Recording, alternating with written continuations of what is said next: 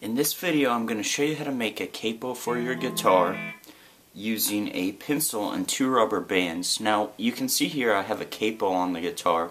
Now this is what a capo looks like, and it clamps down on the strings just like this, and they generally cost around $15 to $30 depending which model you get. I think the one I'm using is, it's maybe around $20 or so.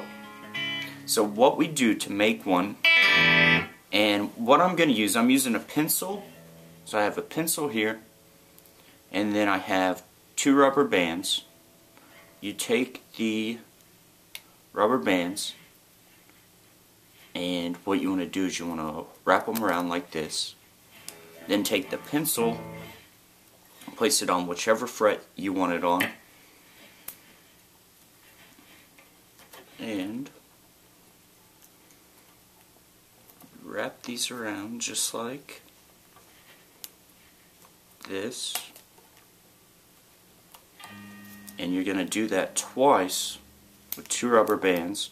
Now you could also use like a hair tie, and you could also use an ink pen on here, but you do it just like this, and there is a homemade capo.